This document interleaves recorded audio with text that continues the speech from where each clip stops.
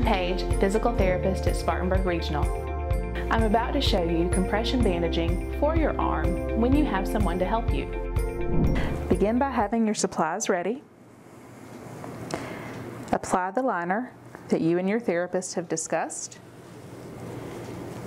If you are using a stockinette liner, you may wish to cut a thumb hole. Begin with your smallest bandage. Starting at the back corner of your wrist, come across your knuckles between your thumb and finger and continue around your knuckles a total of 4 times. 1, 2, 3, and on the 4th time, take the bandage under your thumb.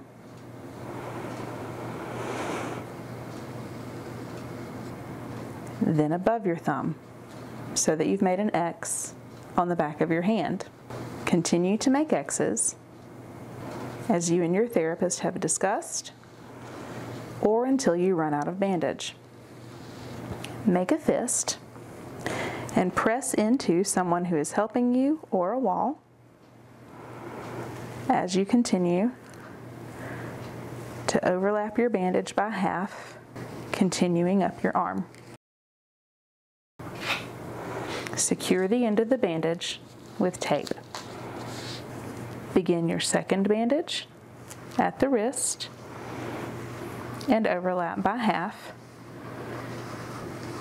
as you continue up the arm.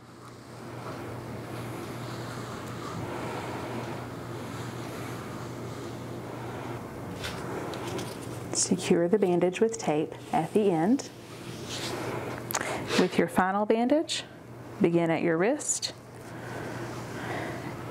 and overlap by half.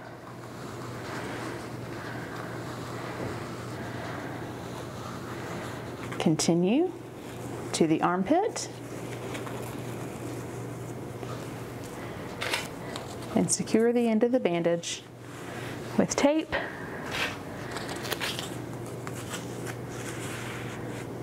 Fold any extra liner down over the top.